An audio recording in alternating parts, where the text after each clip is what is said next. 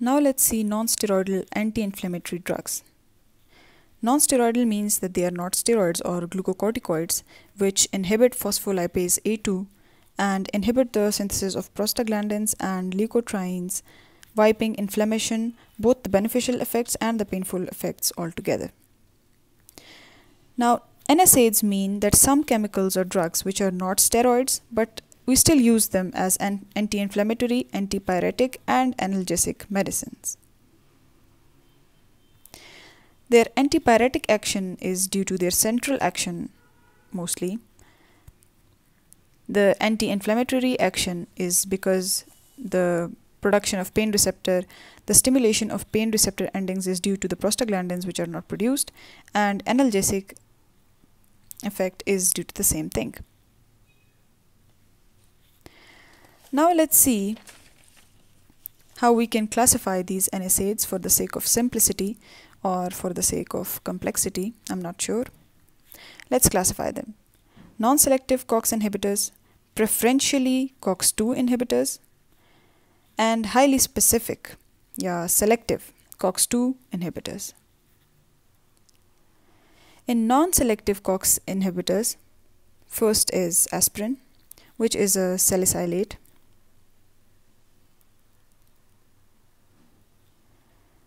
Secondly, ibuprofen, which is a propionic acid derivative.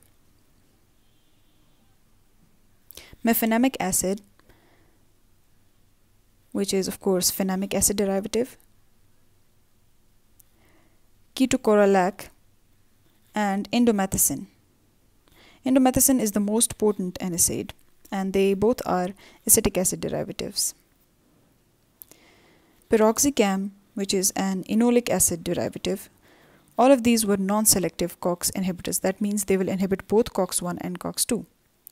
Preferential COX-2 inhibitors include diclofenac, and one CAM that was not in non-selective COX inhibitors is in preferential, which is meloxicam. Now the highly selective COX-2 inhibitors are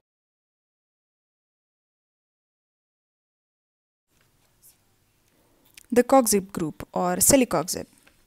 Now I know some of you might think, well, where is the famous acetaminophen or paracetamol?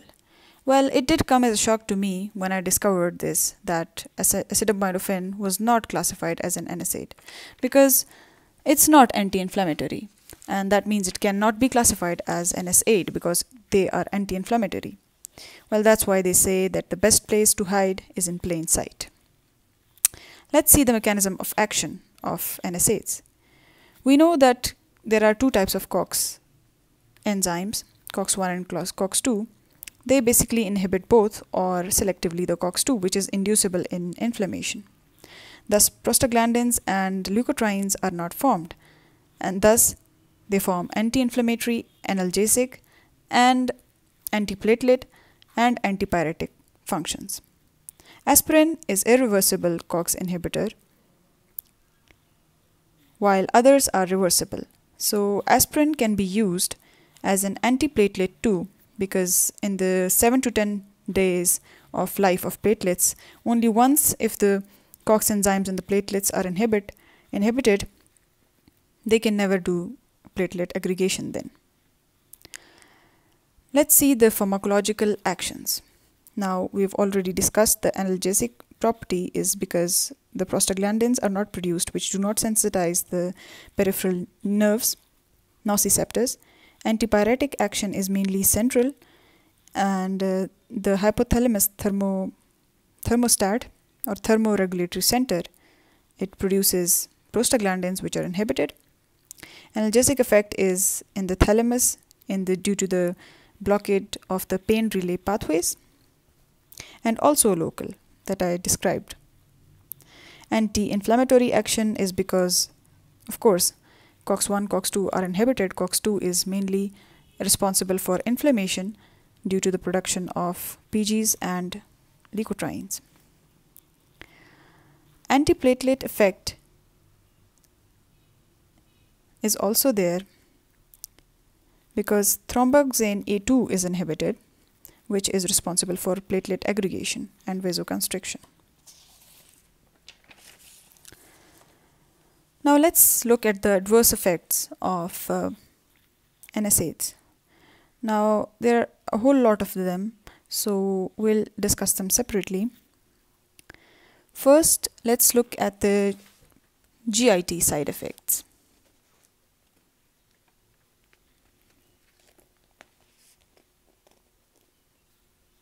The GIT side effects are due to the aspirin irritating the gastric mucosa, producing nausea, vomiting, and dyspepsia.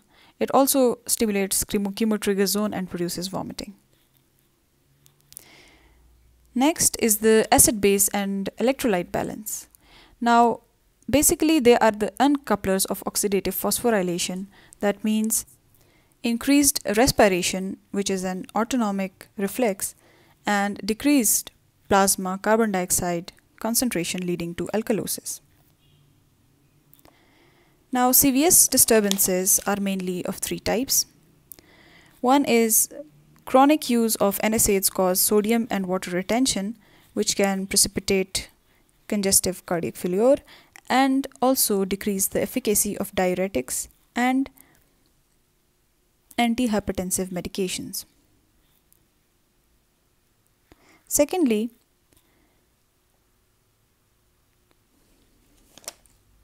it also interferes with vitamin K action in liver, leading to hypoprothrombinemia and decreased clotting factors leading to bleeding.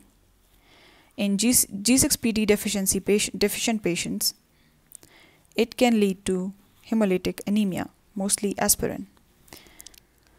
Now, the adverse effects related to the hypersensitivity are more common with aspirin, such as skin rash, urticaria, rhinitis, bronchospasm. Bronchospasm is mainly due to the increased leukotriene production, probably because as COX is inhibited, the only enzyme left is lipoxygenase, which produces leukotrienes. So the arachidonic acid goes to that pathway and increased leukotriene production is there, leading to bronchospasm. Angioneurotic edema, you need to Google this one. And rarely anaphylactoid reactions. Another important adverse effect related mostly to aspirin is Reyes syndrome. We should not give aspirin to children or teenagers who have or had recently a viral infection such as smallpox, etc. Now, Reyes syndrome is manifested as hepatic damage and fatty infiltration of the liver and as well as encephalopathy.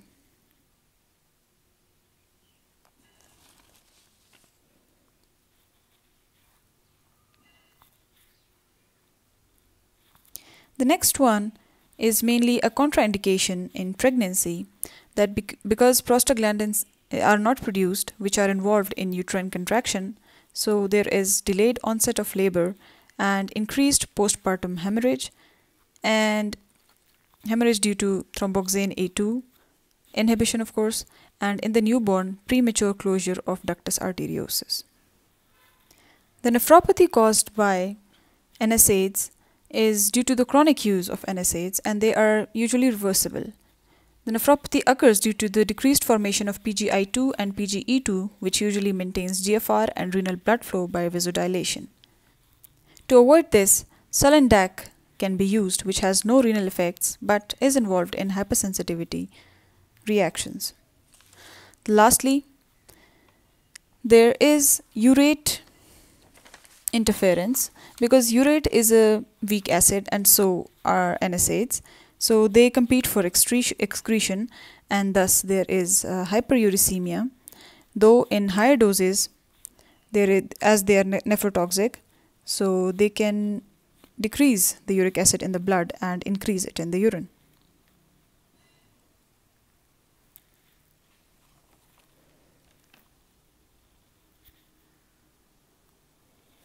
Now let's see what sort of poisoning occurs in NSAIDs overdosage. One is the mild form, which is called salicylism, and the other is acute salicylate poisoning. The mild salicylism is associated with the CNS symptoms such as headache, tinnitus, vertigo, confusion, nausea, vomiting, diarrhea, sweating, hyperapnea, electrolyte disturbances, etc. It can be reversible if the therapy is stopped. Acute salicylate poisoning is most common in children. It is associated with vomiting, dehydration, probably due to hyperventilation, vomiting, and fever, hyperapnea due to the uncoupling of oxidative phosphorylation, increasing respiration, which is an autonomic response, restlessness, coma, convulsions, cardiovascular collapse, pulmonary edema, hyperpyrexia, and death. So you can see now that some pains you need to endure yourself without aspirin. The treatment for acute salicylate poisoning is hospitalization, of course, gastric lavage. Activated charcoal is used, which acts as a physical antagonist. The electrolyte balance and fluid balance is maintained. IV sodium bicarbonate is given to make the urine alkaline and increase the excretion of aspirin. Hemodialysis may be necessary in some cases. And vitamin K and blood transfusions in case of bleeding. Let's see some drug interactions now. NSAIDs should not be given with glucocorticoids because glucocorticoids inhibit phospholipase A2 and can cause GI complications, potentiation. NSAIDs should not be given with oral anticoagulants, oral hypoglycemic drugs, because they displace them from plasma protein binding sites and increase their toxicity. NSAIDs should not be given with lithium because it impairs its clearance and leads to its toxicity. And thiazides and furosemides, which are diuretics, should not be given with NSAIDs because chronic NSAIDs promote sodium and water retention and decrease their efficacy. Now the uses, as we can already see, they can be analgesic, antipyretic, antiplatelet, and anti-inflammatory in conditions such as osteoarthritis, rheumatoid arthritis, rheumatic fever, etc. They just improve the symptoms of the patient.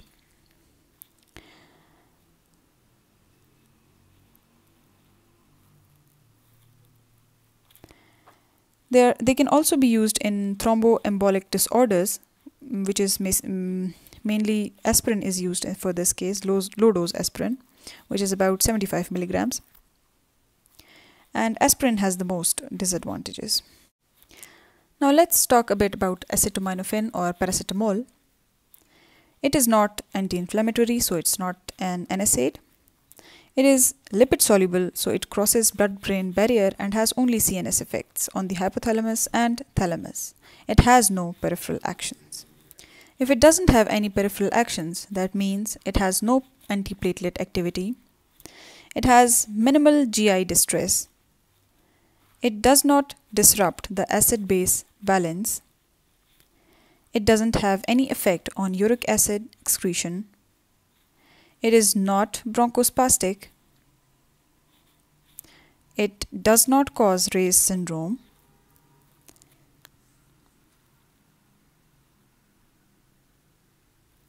It only has antipyretic and analgesic effects. It also lacks all these side effects, still they left it out of the classification. Good people are left out. Its CNS effects are on the hypothalamus and thalamus. In the hypothalamus, it acts on the thermoregulatory center to treat pyrexia, and in the thalamus, it interferes with the pain pathway to treat pain. To understand the poisoning caused by acetaminophen, we need to understand the metabolism of paracetamol or acetaminophen. We need to know that mostly it is metabolized by conjugation by glucuronide transferase in the liver to form inactive conjugates, but there is a minor pathway via P450 which forms toxic free radicals causing liver damage. Now, usually we have glutathione in our cells as antioxidant to deal with these free radicals, but there is a limited supply of glutathione. So when that is depleted, there is liver damage from the center of the hepatic lobule, because in the center there is most P450, and this leads to centrilobular necrosis and fulminant hepatitis. Now in the management, we need to replenish the glutathione by N-acetylcysteine or methionine sulfhydryl groups. Other management is supportive and the general management in toxicology.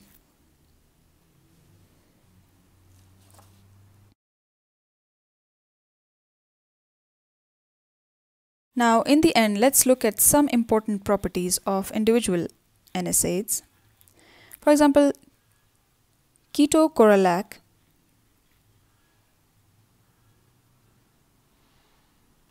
it is the most potent analgesic and almost equal to morphine. It is used in the treatment of urinary colic because ketocorrelac somehow sounds like colic.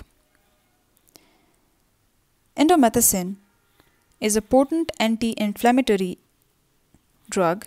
It is used in the treatment of gout, arthritis, etc. Its GI side effects are very prominent, as are the CNS side effects.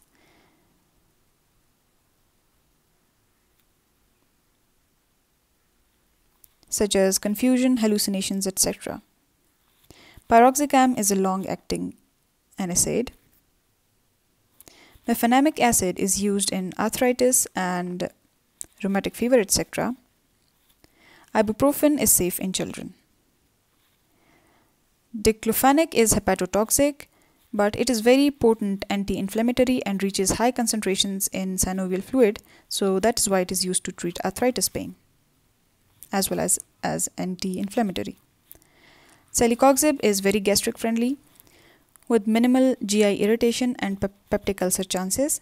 Edema in kidney is due to sodium and water retention. Cardiovascular thrombotic events can occur due to decreased PGI2, and thromboxane A2 is not affected.